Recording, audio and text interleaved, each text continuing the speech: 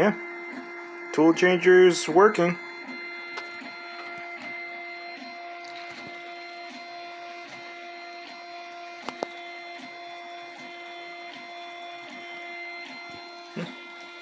Yeah.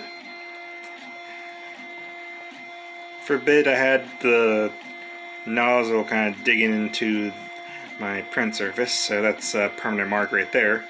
But I can flip it over. It's a good thing I used the ugly side. But the orbiter is working, and I got a kind of a big sag right there, but I'm gonna be cutting that down. I got the BL touch working and all that. As far as like dismounting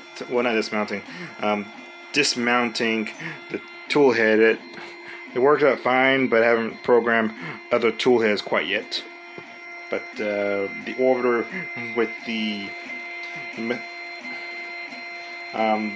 Mosquito Volcano works.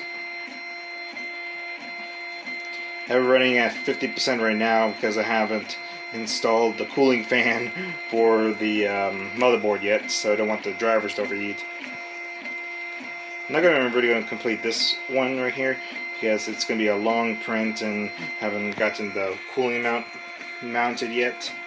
But this is more of a proof of concept that my tool changer works as mounted and that my adapter plate is working pretty good. So, yeah, everything seems good.